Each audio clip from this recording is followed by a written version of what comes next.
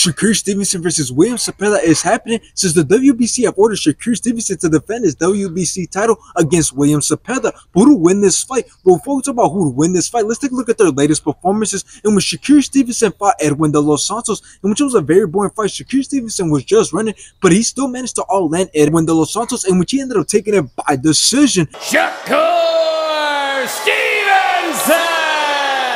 After Shakur Stevenson went on to fight Artem, in which Shakur Stevenson took control of the whole entire fight, completely outclassed and outlanded Artem, in which he ended up taking it by decision. Now let's take a look at William Zepeda's latest performances, in which he fought Maxie Hughes, in which William Zepeda started off very fast, landed some great combinations, put a lot of punishment on Maxie Hughes, in which Maxie Hughes ended up quitting on the stool at the end of round 4. After this, William Zepeda went on to fight Giovanni Cabrera, in which both went back and forth, both had some great shots, until William Zepeda knocked out Giovanni Cabrera with a nasty body shot in round 3. Good body shot by Zepeda. He hurt her. He hurt Cabrera right on the liver. Cabrera felt that. Now, here's the thing about this fight. This fight could be a very interesting fight, and that is simply because it could be a very entertaining fight, or it could be a very boring fight, and that is simply because of both men's fighting style. Because if you look at William Zepeda, well, his record speaks for itself, since he stands with a record of 31 wins, with 27 of those wins coming by knockout. So it's clear that he has the power, and it's clear that he definitely looks forward to ending the fight early. And we know this because in every single one of his fights, he just looks forward to putting pressure on his opponents. And if you look at Shakur Stevenson, well, he might not be the most entertaining fighter, especially compared to William Zepeda, but he definitely knows how to win a fight. So now, how's this fight going to go? We really just depends on Shakur Stevenson and not that much on William Zepeda,